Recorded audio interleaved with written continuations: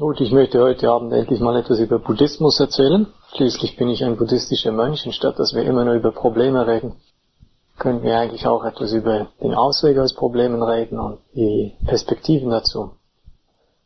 Ich möchte unserer Vedana-Übung etwas Kontext schaffen und werde da im Laufe des Gesagten auf die Darstellung der bedingten Entstehung zurückgreifen. Vielleicht vorweg eine der Weisen, wie der Buddha selbst sich auf seine Lehre bezieht, also wie er sich selbst beschreibt.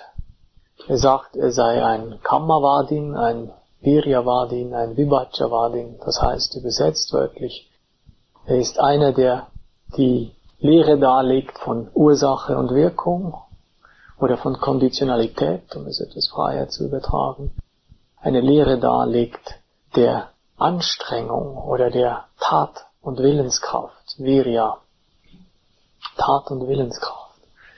Also eine Lehre, die auf einer Handlungsebene stattfindet, in der Wille und Handlung eine große Rolle spielen. Und schließlich das dritte Diktum ist, dass er eine Lehre darlege, in der Zergliederung eine Rolle spiele. Also Ergründung im weitesten Sinn, Vibhajati heißt aufteilen. Eine andere Weise, wie er sich auf seine Lehre bezieht, ist, dass er sie den Fußabdruck des Elefanten nennt. Zwei berühmte Lehrreden in der mittleren Sammlung tragen im Titel den Ausdruck der Fußabdruck des Elefanten. Und zwar ist es so zu verstehen, dass die Größe eines Elefantenfußes macht alle Spuren anderer Tiere da drin verschwinden, so wie alle anderen Tiere ihre Pfoten, Hufe, Tatzen in den Umriss einer Elefantenspur hinein zu passen vermögen. In solcher Weise verhält sich die Lehre des Buddha zu anderen Lehren. Also es ist eine Lehre, die andere Lehren umfasst. Er hat da einen nicht Ausschließlichkeitsanspruch, aber doch einen Anspruch auf Universalität. Wenn der Buddha auf Leute trifft, wir haben 45 Jahre seines Lebens dokumentiert, mehr oder weniger, durch seine Lehrreden, die zusammengetragen wurden. Und wenn der Buddha auf Menschen trifft, dann legt er nicht einfach los mit seiner Befreiungslehre, sondern er hat bestimmte Vorstellungen von Voraussetzungen, die gegeben sein müssen, bevor er Menschen die Lehre, wie sie Buddhas eigen ist, darlegt. Diese Voraussetzungen sind benannt, tragen das hübsche Attribut Anupugikata, das heißt die stufenweise Heranführung. Und das beginnt immer mit der Darlegung von Freigebigkeit. Großherzigkeit, Großzügigkeit, Spendefreudigkeit ist eine der Voraussetzungen, die immer wieder auftauchen, bevor der Buddha überhaupt etwas mehr erzählt über Ethik, geschweige denn über Kausalität. Weitere Voraussetzungen sind, weitere Darlegungen vielleicht, sind die Bereitschaft, die Lehre von Konditionalität anzunehmen, also dass das, was wir tun, Folgen zeitigt, dass diese Folgen wiederum die Grundlagen unseres zukünftigen Tuns sind. Da muss man nicht erst nach Asien gehen und zum Buddha. Das kann man auch schon bei Gottfried Keller finden. Da steht nämlich auch, ich kann es nicht mehr richtig zitieren, ich muss auch ein bisschen aufpassen, wir haben gebildete Leute unter uns hier. Ja, aber es ist so im Sinn und Geiste nach, dass aus einem Gedanken eine Gedankenkette erwächst, aus einer Gedankenkette eine Gewohnheit, aus einer Gewohnheit eine Neigung, aus einer Neigung ein Charakter und aus einem Charakter ein Schicksal. Das ist Buddhismus.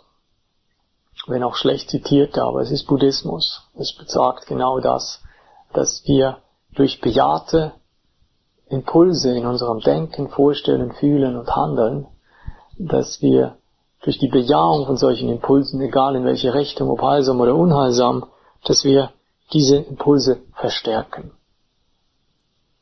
Was das Herz häufig aufgreift und ersinnt, danach neigt sich oder dahin wendet sich der Geist.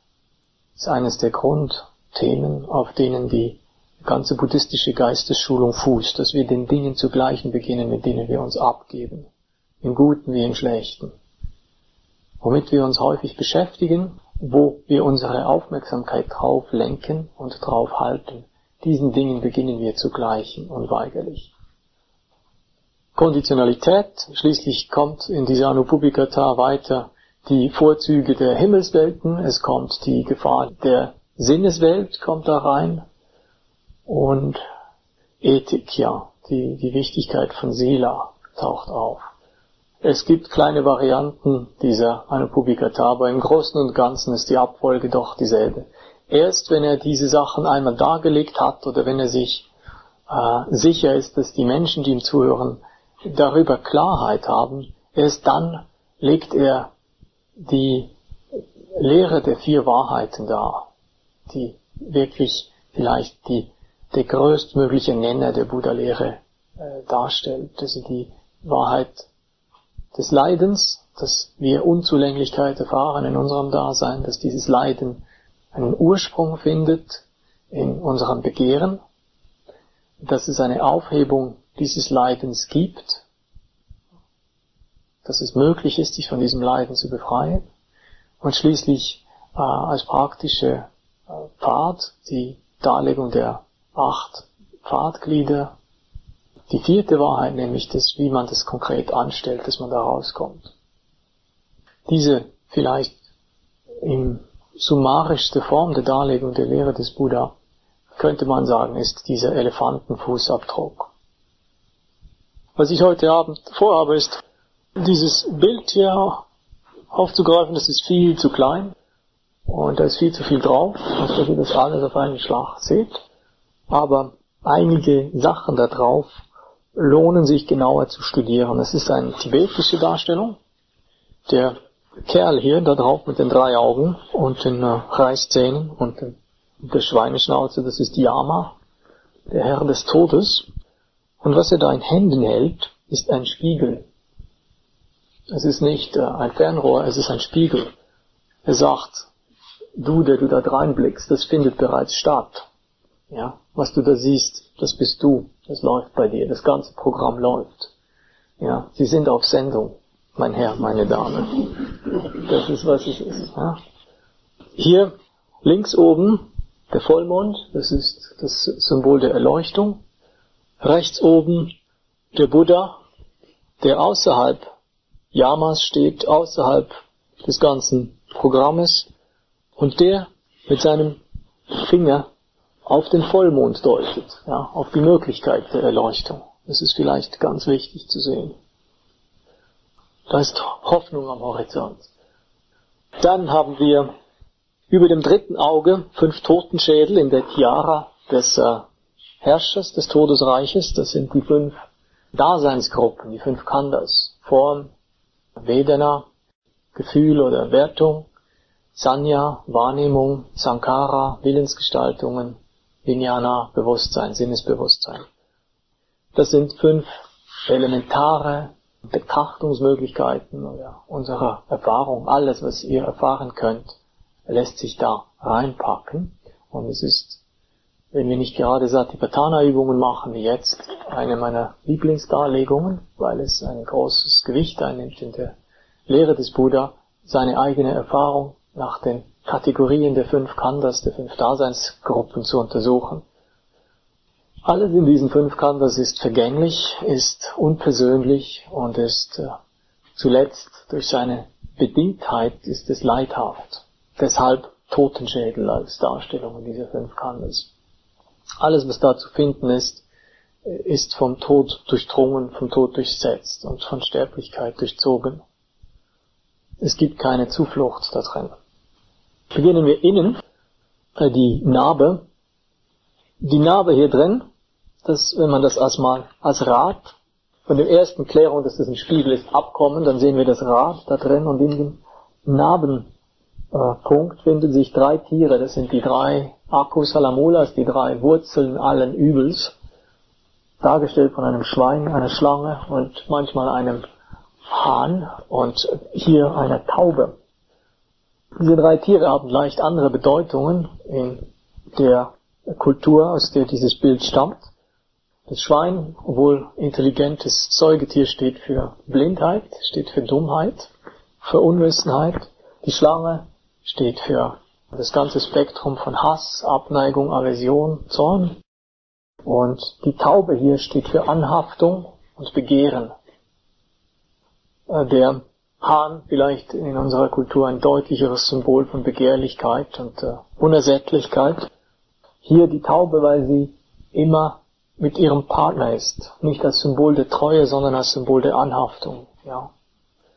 Wenn ihr euch bemüht, genau hinzusehen, dann kommen die Taube und die Schlange aus dem Mund des Schweines. Das ist für mich sehr bedeutungsvoll, weil es sagt, dass nur unter der Einwirkung von Blindheit sind wir tatsächlich geneigt, unserem Hass und unserem Begehren die Wirksamkeit zuzusprechen, Glück zu finden. Also nur unter dem Einfluss von Blindheit glauben wir daran, dass wir, wenn wir unseren Hass umsetzen oder unser Begehren, dass wir dadurch zu Glück kommen.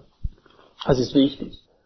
Die drei sind nicht ganz gleichberechtigt. Das wirklich Tückische und Gefährliche daran ist nicht eigentlich der Zorn und das Begehren.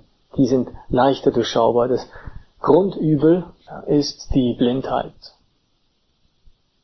Das bedeutet Blindheit auf der einen Seite simplerweise Mangel an Information, aber dann bedeutet es auch Unkenntnis, es bedeutet auch Unerfahrenheit, es bedeutet letztlich auch nicht sehen wollen. Also all die Kräfte, die uns daran hindern, uns auf den Weg zur Daseinserhellung zu machen und die uns aktiv in unserer Unwissenheit gefangen halten, weil sie nicht wissen wollen, weil sie nicht hinsehen wollen, weil sie lieber ihre Ruhe und ihren Frieden haben.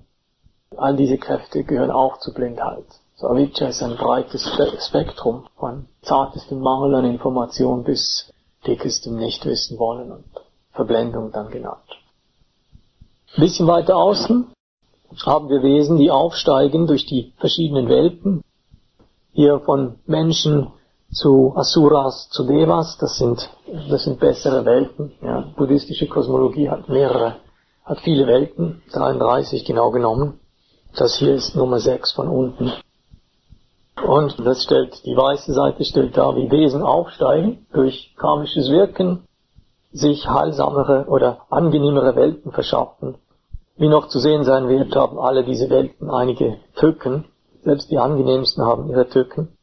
Und obwohl wir nicht ganz oben auf sind hier, gilt unsere als die privilegierteste, weil hier die größte Lernmöglichkeit besteht. Auf der anderen Seite geht's runter.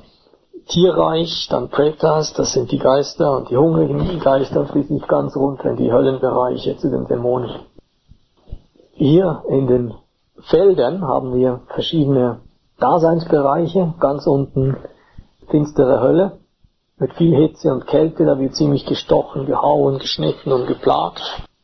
Das sind sehr vertraute Sachen, auch aus christlichen Darstellungen, es geht da sehr zu wie bei Bosch. Das gleicht sich erstaunlich im Westen wie im Osten. Dann hier rechts davon haben wir die hungrigen Geister mit großen Bäuchen und kleinen Mäulern, die nie genug kriegen, die ihre Begierde nie befriedigen können. In die Hölle kommt man grundsätzlich durch Grausamkeit. Es gibt verschiedene Gründe, die einen dahin führen, aber der Nenner ist ungefähr der gewählte, gepflegte, bejahte und kultivierte Grausamkeit ist der direkteste Weg dahin. Hungrige Geister, da kommt man vor allem hin durch Neid, durch Begehren.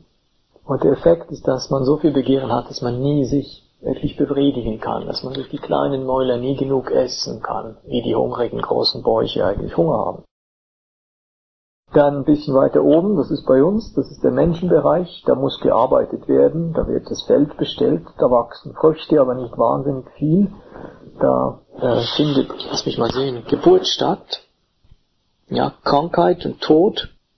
Ein junger Mann trägt das Bündel seines toten, wahrscheinlich Vaters oder seiner Mutter auf den Schultern hier, da wird gestorben, da wird gealtert. Allerdings findet auch Belehrung statt, da ein bisschen weiter hinten. Ja, es ist möglich, hier Verständnisse zu erwerben. Und da ist eine Geburt, ja, das Geburt, Alter, Krankheit, Tod, Arbeit und ein paar Früchte, sehr viel Schweiß und die Möglichkeit zur Belehrung. Das sind wir. Dann, weiter oben, Götterbereich, da wird Laute gespielt, da wachsen Früchte auf dem Baum, und da geht eigentlich ganz nett zu bei den Devas. schöne Bäume.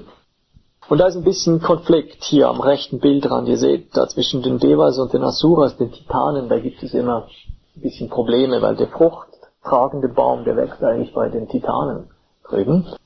Aber die Früchte, die wachsen da, die kommen den Devas zugute. Also die Jungs, die haben nicht geschuftet und die kriegen die Früchte. Und die Jungs, die schuften, die etwas kriegerischer sind in ihrer Ausprägung, das ist der Managerbereich.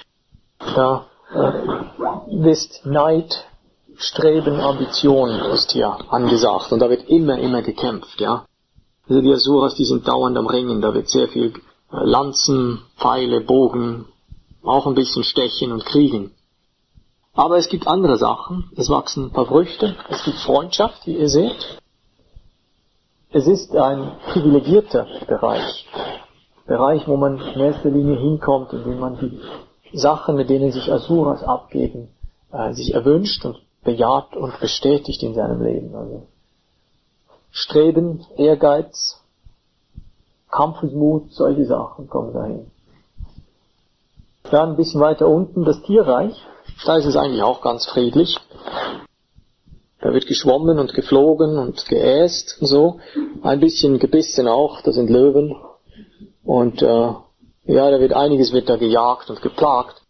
Aber im Großen und Ganzen sieht es recht friedlich aus. Die Chancen der Belehrung sind bescheiden. Das ist das Problem bei den Tieren. Man hat nicht sehr viel Spielraum. Wenn es einem gut geht, dann wird gepennt oder gefressen. Und wenn es einem schlecht geht, dann muss man sehr schnell rennen. Und in beidem ist wenig Chancen für Daseinserhellung gegeben. Also soweit der innere Zirkel, der das Programm darstellt. Man kann das kosmologisch verstehen. Die Schriften lassen keinen Zweifel an der Existenz dieser Bereiche. Wenn euch die persönliche Erinnerung an Vorleben fehlt in diesen Bereichen, viele von uns finden es vielleicht unmittelbar anwendbarer, eine psychologische Perspektive auf diese Darstellung zu gewinnen, nämlich dass das stattfindet, ja. Wenn ihr lieb seid, dann seid ihr da oben. Wenn ihr finster seid, dann seid ihr da unten, ja. Also Zorn, das ist ein ziemlich direktes Ticket da runter in den Höllenbereich. Ehrgeiz, da seid ihr da oben rechts.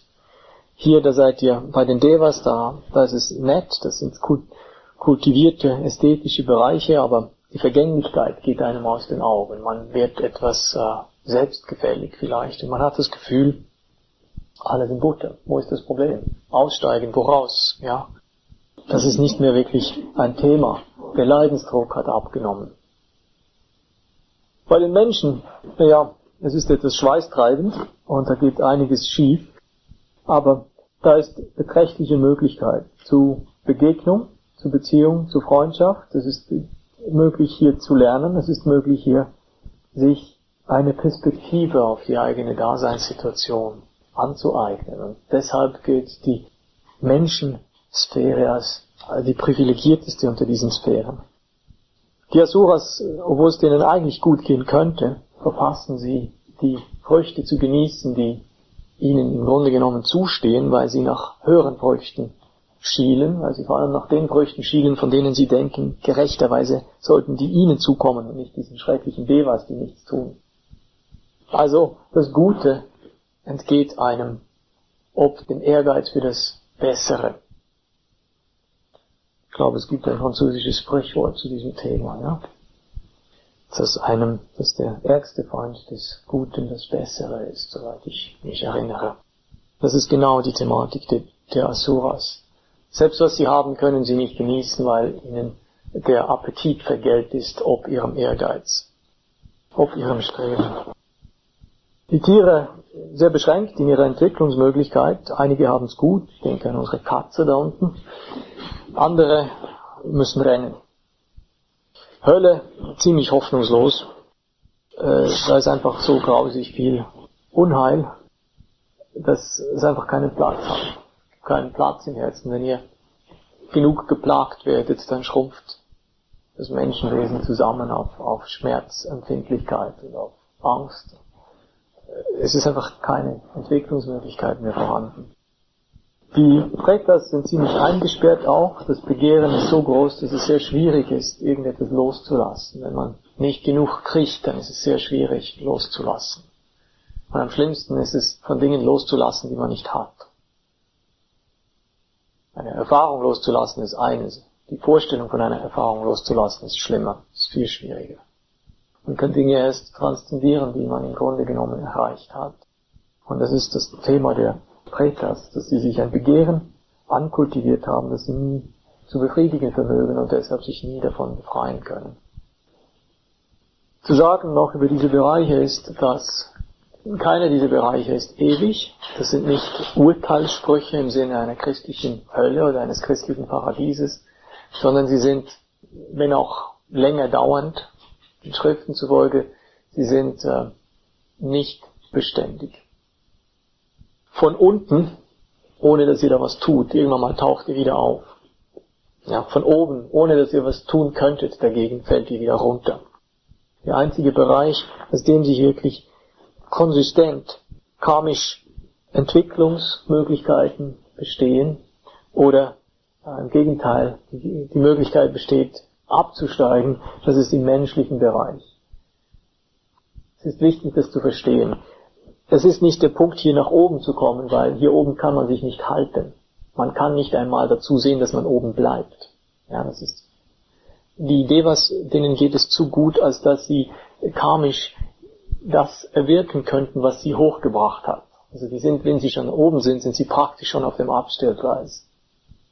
Das ist wichtig, weil es gibt da Analogien dazu, dass wenn es uns manchmal zu gut geht, dass es uns schwerfällt, in diesem Zustand des Gutgehens das zu tun, was wir brauchen, um überhaupt da zu bleiben, wo wir sind.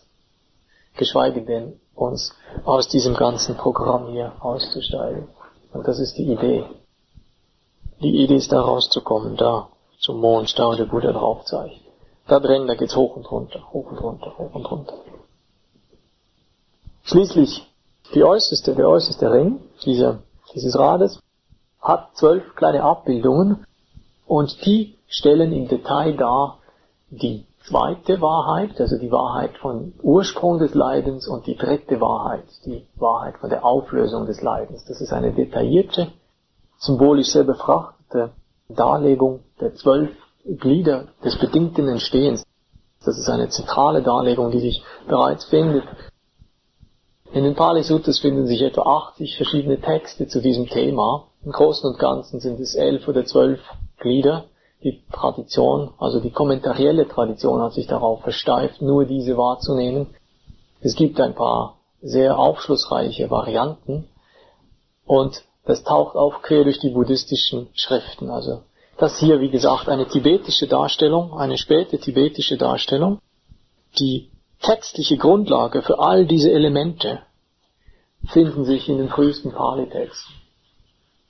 Ihr wisst, die frühesten ikonografischen Darstellungen Indiens fallen nicht zusammen mit, es gibt keine Bildüberlieferungen aus den Zeiten des Buddha in Indien. Es gibt 200-300 Jahre später in Sanchi, in Varhut und später in den Höhlen von Ajanta und Ellora gibt es zuerst einmal architektonische Zeugen, also Stupas, Skulpturen, und erst hunderte von Jahren später taucht Bildmaterial auf. Die Bilddarstellungen haben das Klima in Indien weniger gut überlebt als die Architektur und als die Ikonografie, also die Skulpturen. Bei den Tibetern allerdings, wo ein anderes Klima herrscht, die sehr früh mit Drucken begonnen haben und auch Papier sich hält, die haben natürlich Bilder, Tankas gemalt und die haben Bilder überliefert und auch erhalten. Die indischen Bilddarstellungen sind einfach größere Zersetzung ausgesetzt gewesen. Allerdings es gibt, ich weiß in der Divyavadana, das ist ungefähr im 3. Jahrhundert vor Christus, taucht die Erzählung auf, wie der Buddha genau diese Darlegung hier in den Sand malt. Ja, also wie er das Lad des Lebens in den Sand malt. Das ist die erste textlich verbriefte Erwähnung dieses Bildes, ja. Das ist ein Stück tibetischer Genialität. Tibeter als nicht sonderlich literarisches Volk, die im 6. Jahrhundert die buddhistische Lehre kriegen, die keine Schriftsprache haben damals, übernehmen, vielleicht ähnlich der Situation bei uns im Mittelalter, im gotischen Mittelalter, übernehmen die Lehre sehr in der rechten Hirnhälfte. Während die disputierfreudigen und philosophisch beladten Nordinder sich dauernd in den Haaren gelegen haben und debattiert haben und ein sehr begriffswütiges Arsenal an Konzepten sich erarbeitet haben, das die Lehre weitergegeben hat, haben die Tibeter das Ganze einfach in die rechte Hirnhemisphäre genommen und gemalt, Symbole geschaffen, gezeichnet. Und das ist eine der größten Freuden, wenn man heute die Lehre aus verschiedensten Blickwinkeln angehen kann. Ich komme aus der Tradition des frühen Buddhismus und ich finde mit großer Freude ein paar hundert Jahre später eigentlich die genau solche Lehre, wie ich sie aus den Texten kenne, in dieser sehr kompakten, gedrängten, bildhaften Darstellung. Also ich finde das eine sehr schöne Sache. Worum es mir heute geht, ist ein kurzer Abriss über diese 12 Glieder des bedingten Entstehens. Normalerweise, ihr seht, das beginnt nirgendwo, hier, das ist ein Rund. Trotzdem beginnt man mit der Aufzählung meistens hier mit der blinden Alten, die auf den Abgrund zuwagt. Das ist das Sinnbild für Blindheit. Und das ist die Blindheit, die hier auch in der Mitte zu finden ist und die unser Grundproblem darstellt. Aus dieser Blindheit heraus finden wir einen Töpfer, der Töpfe formt, einige gut, andere nicht so gut. Das sind die Willensgestaltungen, Sankhara, also Blindheit beeinflusst, begründet Willensgestaltungen. Diese Willensgestaltungen, einige kommen gut raus und andere nicht, wie das so der Fall ist, wenn man blind arbeitet. Darauf folgt der Schritt von den Willensgestaltungen zum Bewusstsein. Hier haben wir einen Affen, der durch den Baum hüpft. Es geht auf ein Gleichnis zurück, das der Buddha sagt, das ist das Chitta, gelegentlich als Synonym gebraucht zu Vijnana. Der Geist des Menschen gleiche einem Affen, der sich von Ast zu Ast durch den Wald schwingt. Nichts sei so verrückt, nichts sei so schwer zu zähmen wie der Affe, der sich den Früchten nachheischend durch den Wald schwingt. Der ungezähmte Geist. The monkey mind, der Affengeist. Weil er sich von Gegenstand zu Gegenstand, Sinneseindruck, Vorstellung, Bild, Erinnerung, von einem zum anderen hangelt, ohne zu verweilen, ohne zu verstehen, was er macht, in einer Art Bewegungsfreude oder Funktionslust, wenn man es ein bisschen psychologischer will, einfach von einem zum anderen hangelt, ohne sich Rechenschaft abzulegen, was eigentlich genau läuft, wo die Kräfte herkommen, die ihn antreiben und wo sie hinführen. Vijnana. Schließlich, nächste dieser Glieder ist Geistigkeit und Körperlichkeit, dass unsere Erfahrung verschiedene Komponenten hat, dass es nicht einen Geist und einen Körper gibt, die man gegeneinander ausspielen kann, wie das zum Beispiel in der christlichen oder judäo-christlichen Tradition sehr häufig der Fall ist, dass es nichts gibt in unserem Leben, das rein geistlich ist, geistig meine ich, und nichts, das rein körperlich ist, dass diese beiden sich bedingen. Im Grunde genommen bedingen sich diese letzten 3, Nama, Rupa, Vijnana, kommen immer zusammen. Es gibt immer eine geistige Komponente von Erfahrung, eine körperliche und ein Bewusstsein, das zwischen beiden vermittelt. Das sind relativ profunde Aussagen, die man vielleicht an anderer Stelle gelegentlich einmal ergründen oder ausführen könnte. Ich denke, heute Abend führt das ein bisschen weit. Ich möchte weitermachen aus dieser Konstellation von Bewusstsein, Körperlichkeit und Geistigkeit, kriegen wir das Häuschen hier mit den 6 Fenstern. Das sind die 6 Sinnenfelder. Ja, die tibetische Ausdruck für unsere Sinnenhaftigkeit, also das alles, was wir in uns tragen, durch unsere Sinne an uns herangekommen ist. Das ist Hören, Sehen, Riechen, Schmecken, Tasten und der 6. Sinn, der Verstand mit den Objekten des Verstandes, Vorstellungen und Begriffen. Schließlich haben wir das nächste Bild, das ist das Liebespaar, die Liebenden. Aus unserer Sinnenexistenz ergibt sich Berührung. Ja, wir werden affiziert. Unsere Sinnesfelder werden berührt von Kontakten. Wir haben Vicca, Sankhara, Vijnana, Namarupa, Salayatana, Phassa, Kontakt, Berührung. Hier sehr hübsch dargestellt, das Liebespaar. Und dann wird es gleich etwas krass. Die Folge von Berührung ist Vedana. Hier dargestellt durch die Person, die einen Pfeil im Auge hat. Nur damit klar ist, es geht um unangenehme Berührung hier. Unweigerlich, die feineren Formen von Sinnesberührung, die empfinden wir oft als angenehm. Die gröberen Formen von Sinnesberührung empfinden wir sehr leicht als belästigend, als unangenehm oder als Schmerz. Weil manchmal sind wir etwas ambivalent. Es gibt Dinge, die wir mögen für eine Weile und dann gehen sie uns auf den Nerv.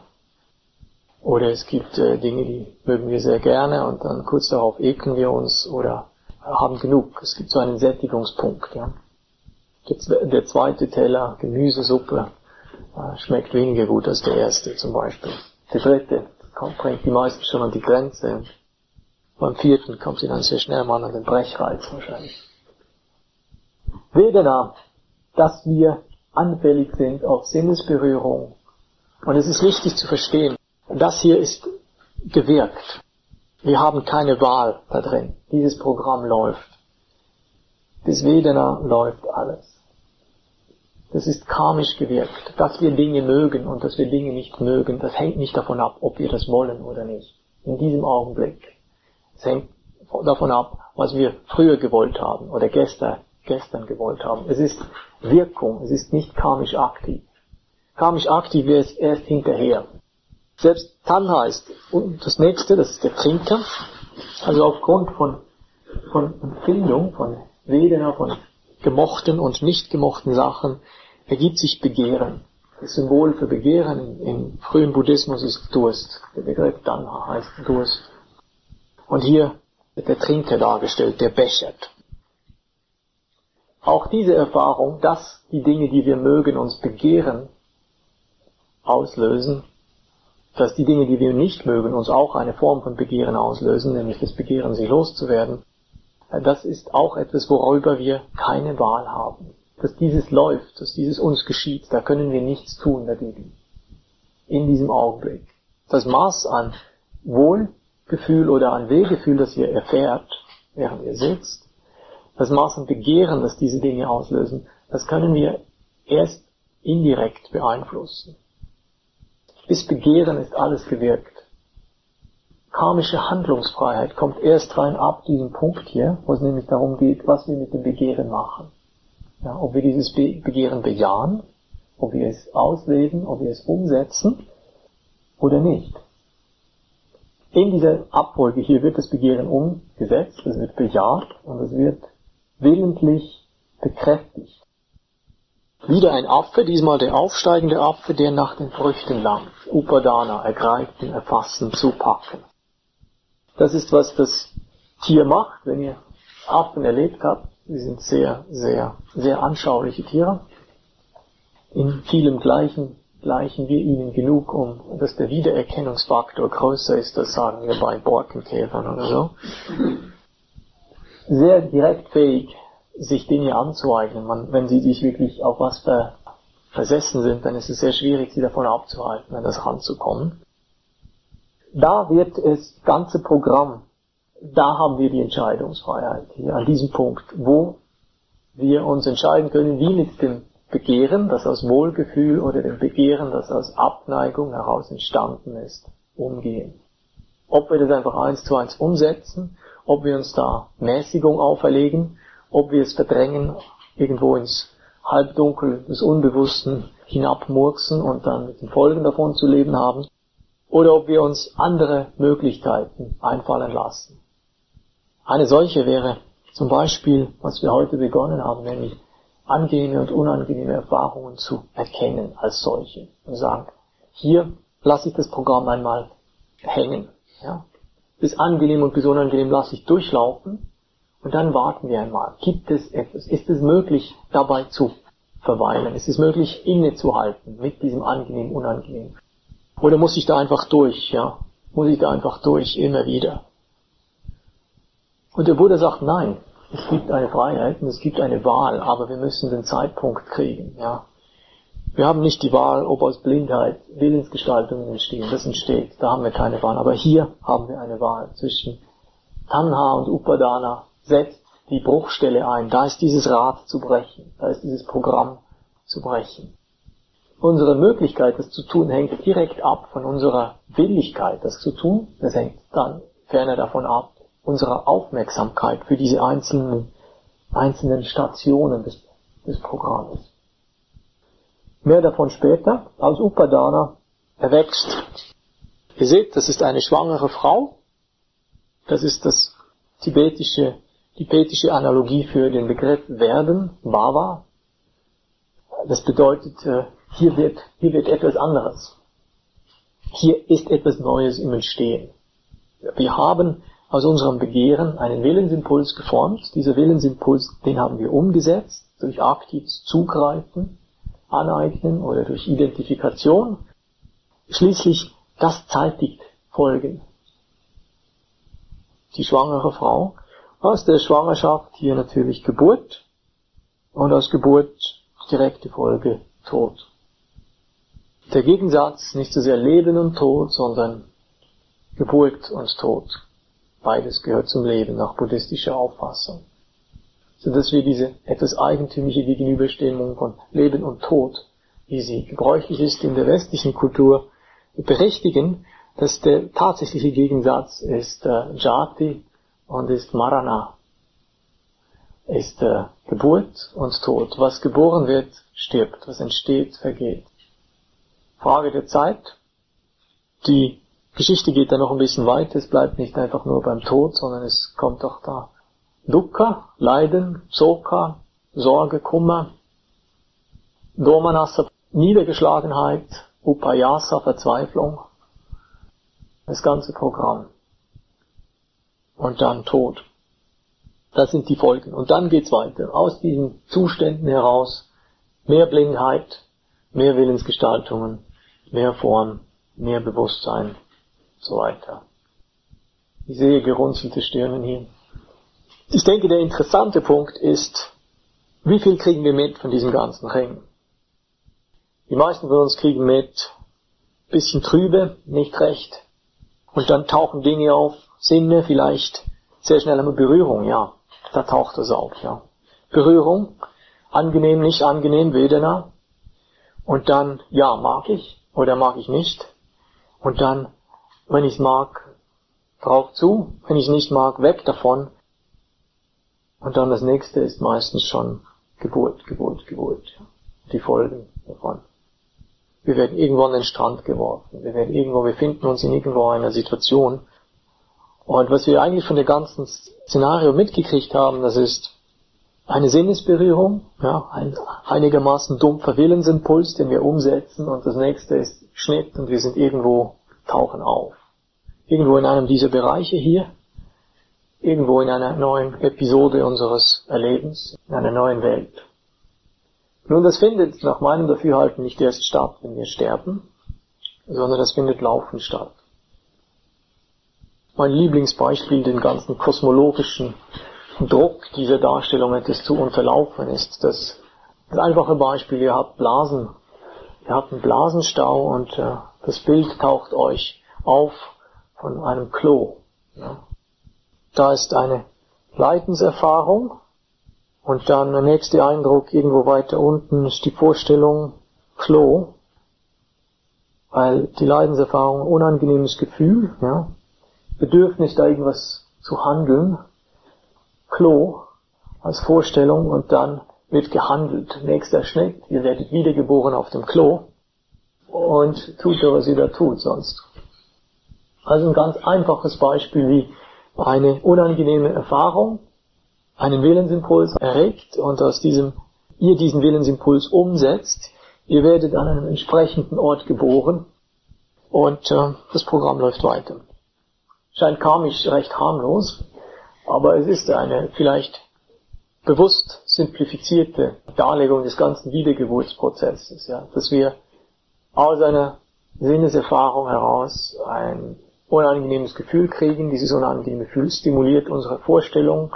Wir leiten davon einen Willensimpuls ab, setzen den um und landen 2 Stockwerke weiter auf dem Klo plötzlich. Meistens endet es nicht so gut. Ja. Meistens endet es nicht so gut. Das ist auch möglich, klar. Es reicht nicht bis zum Klo, das ist möglich.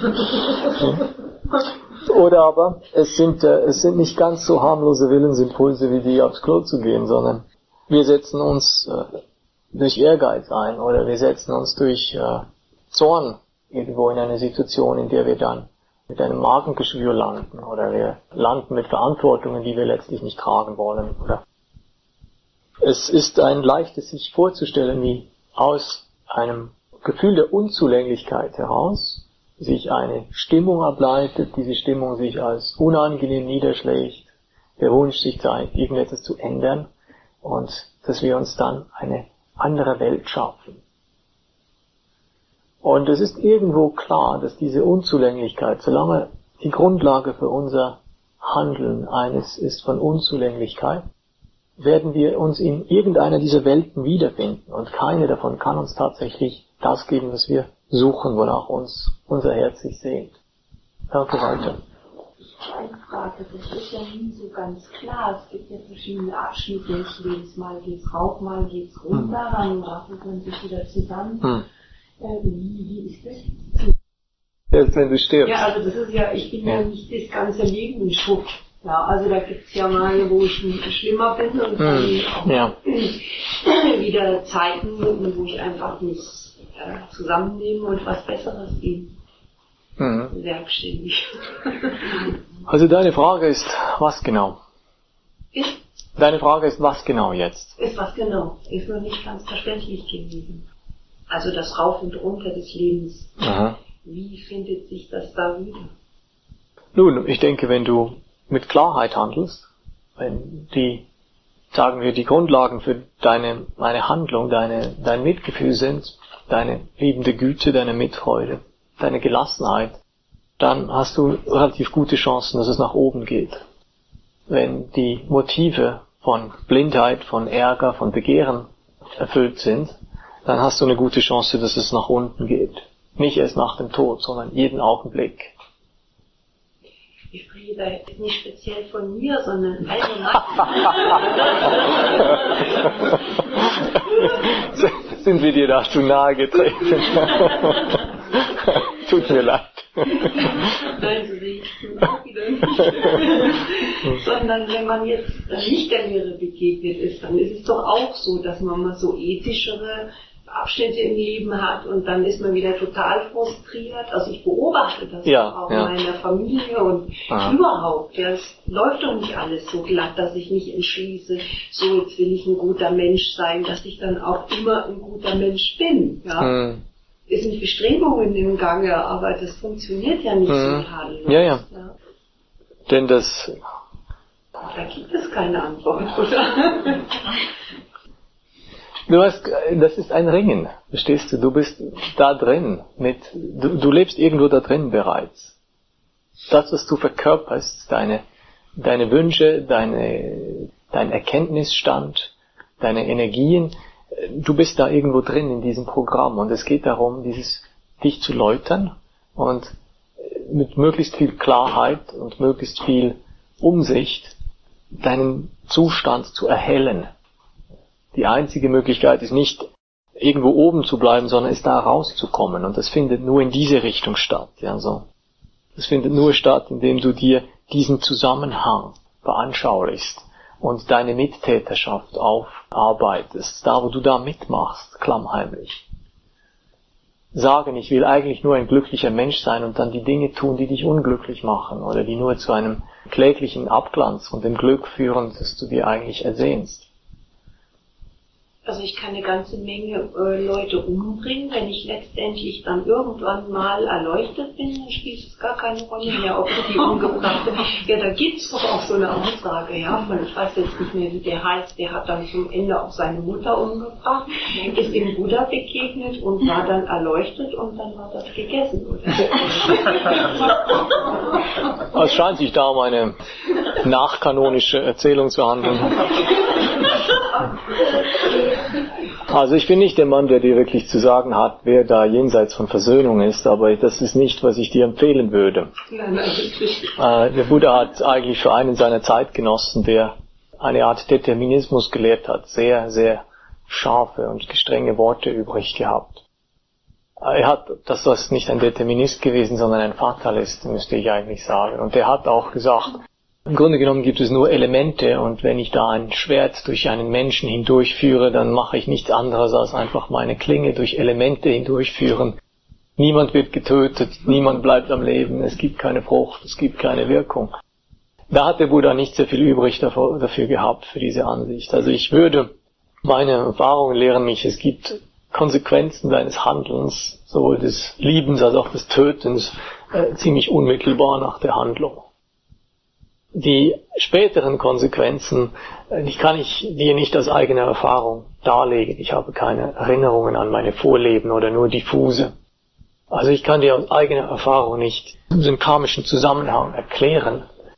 Aber ich habe aus meiner psychologischen Biografie reichlich Anschauungsmaterial, das mir über jeden Zweifel erhaben ist, dass wenn ich aus Motiven handle, die begehrlich sind oder die gehässig sind oder die ganz einfach dumm sind, dann riskiere ich gravierende Folgen. Und zwar jedes Mal. Und dass du erleuchtet wirst, bevor du das überhaupt aufzuarbeiten beginnst, halte ich für einen sehr, sehr unwahrscheinlichen Fall, weil Erleuchtung, das fällt nicht einfach vom Himmel, es geschieht. Du kannst dich dadurch vorbereiten, dass du dein Herz läuterst, dass du dir deine Motive klärst, dass du dir Sammlung und Einsicht erwirkst, was das Herz frei macht. Das ist Erkenntnis. Und wenn du dein Herz von Erkenntnis abhalten willst, dann vereitelst du ihm die Sammlung. Und wenn du ihm Sammlung vereiteln willst, dann musst du zum Beispiel dir Aufregung verschaffen, Gewissensunruhe oder Vorwürfe. Das sind die direktesten Möglichkeiten, wie du dein Herz von Sammlung abhalten kannst. Also wenn du in größerem Stile Menschen umbringst, dann ist es anzunehmen, dass es dir nicht leicht fallen wird, es mit dir selber auszuhalten. Kennst du Menschen, die andere Menschen umgebracht haben? Hast du mit Soldaten Zeit verbracht? Ja? Weil wenn du die Gelegenheit hast, mit Menschen zu sein, die im größeren Stil andere geplagt haben oder umgebracht haben. Es gibt genug Kriege, die das legitimieren heute oder zumindest zu legitimieren versuchen, dann wirst du sehen, dass diese Menschen tragen sehr schwer. Es ist sehr schwierig, andere zu plagen, ohne dass einer das nicht einholt, bereits in diesem Leben. Mein Zugang zu dieser ganzen Thematik hier ist mehrheitlich eine psychologische. Ich streite die kosmologische nicht ab. Ich gehe sehr davon aus, dass die nichts anderes ist als im weiteren Sinn, dass es uns aus dem Psychologischen bekannt ist. Dass der Geburtsprozess oder der Wiedergeburtsprozess im Sinne der buddhistischen Lehre nicht anderes darstellt, als was schon läuft jetzt. Ja, nämlich, dass meine Willensimpulse dazu führen, dass ich mir eine Welt erschaffe und eine Rolle konstelliere in dieser Welt. Und dass das nicht aufhört mit dem physischen Tod dieses Körpers, sondern dass diese Willensimpulse einfach darüber hinaus zu wirken vermögen. Was mich interessiert ist, was wir da jetzt tun mit dem, verstehst du? Und das geht darum, was mache ich jetzt mit meiner Aufmerksamkeit? Wo gebe ich jetzt meine Energie hin? Die Energie, die geht immer dahin, wo meine Aufmerksamkeit hingeht. Erst die Aufmerksamkeit, dann die Energie. Dann beginne ich dem zu gleichen. Und das ist da, wo die Freiheit liegt, dass wir plötzlich nicht mehr aus einem Getriebensein, einfach weil wir Dinge mögen und nicht mögen, wie Kaninchen entweder davonspringen oder raffeln, ja, losfuttern, sondern dass wir die Möglichkeit haben, unsere Werte zu erwägen. Wollen wir das überhaupt? Führt das, was mein Impuls mir sagt, dazu, was ich tatsächlich will?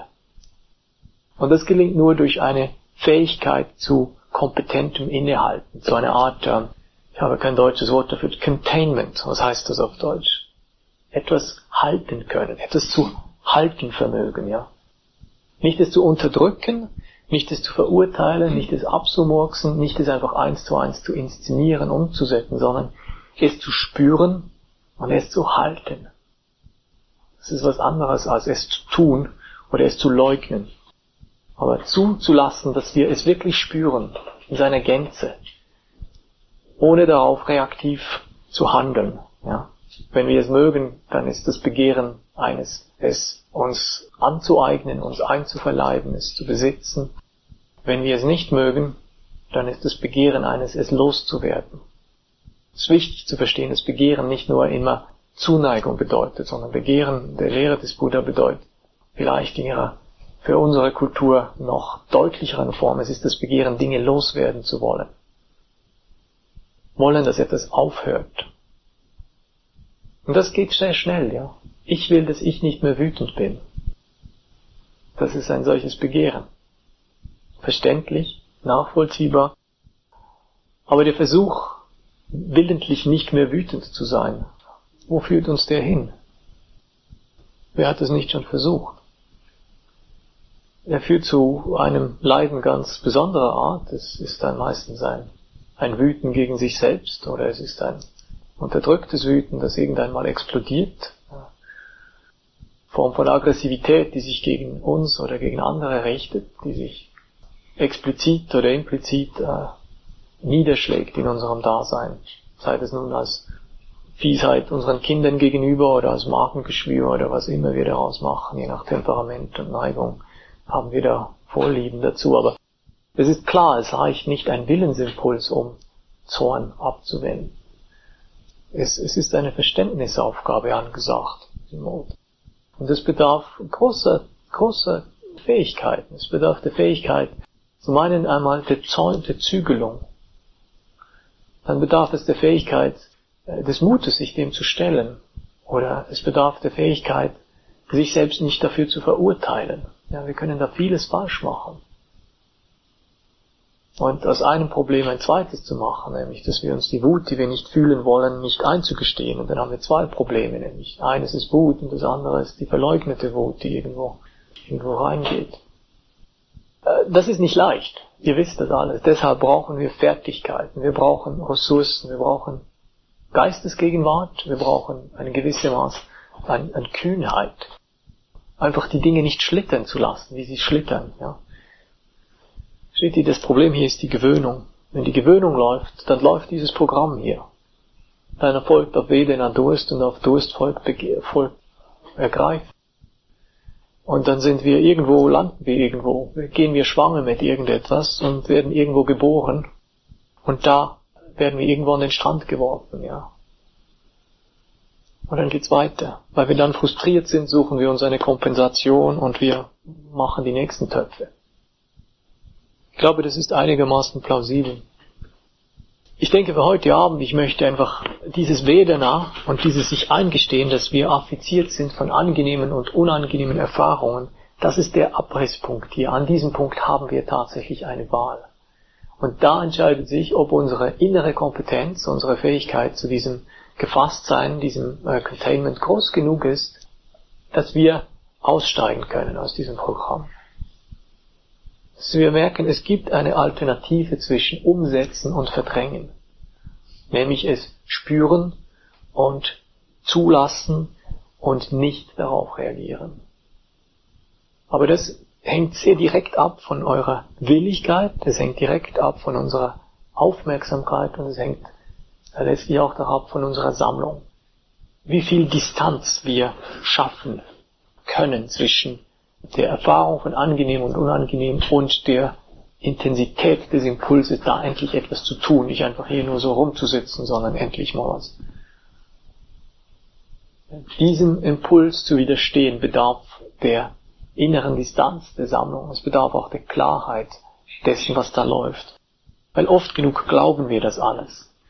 Wir glauben, wir wählen gar nicht, sondern wir können einfach nur den Status quo bestätigen. Umzingelt von Sachzwängen gehen wir einfach den uns vorgegebenen Weg. Und das ist Maras Programm, ja. Das ist Yamas Programm. Das ist der vorgegebene Weg. 5 Totenschädel, 6 Welten, rauf und runter. Einfach um die Übung von Vedana Satipatthana, von Vedanupassana Satipatthana etwas in den weiteren Kontext zurück. Deshalb ist es so wichtig, das zu spüren, weil hier beginnt unsere Freiheit. Hier beginnt unsere Möglichkeit, Einfluss zu nehmen. An diesem Punkt zwischen der Empfindung von angenehm und unangenehm, dem Begehren und unserer Bereitschaft, dieses Begehren zu ertragen. Ja, ohne diese Bereitschaft geht nichts. Ist keine Transzendenz möglich, ist kein Aussteigen möglich aus diesem Kreis. Gut, ich würde das Ding gerne, es hängt unten im Eingang, ich würde das hier oben stehen lassen, wer das noch etwas genauer anschauen möchte. Es ist willkommen, das zu tun. Ich werde irgendwo einen gebührenden Ort dafür finden. Gut, ich danke für eure Aufmerksamkeit. Lasst uns noch etwas sitzen.